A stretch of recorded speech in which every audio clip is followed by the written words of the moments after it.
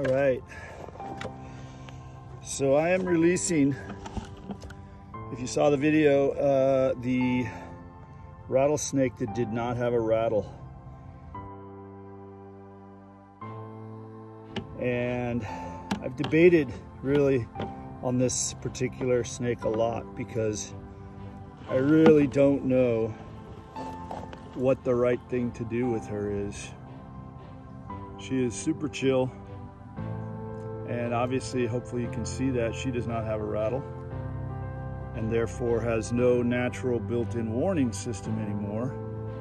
But that doesn't affect her ability to hunt food. All that does is keep her from being able to warn threats away. But the only other options I had were to keep her, and that's not really a viable option, or to kill her. And if you know me, you know I couldn't do that. So I found a place that I hope she will not ever need this rattle for humans.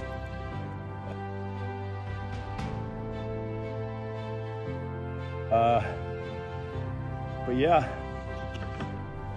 I feel a little bad because I think a human cut that tail off, but she's free and I'll never know really what happened to her.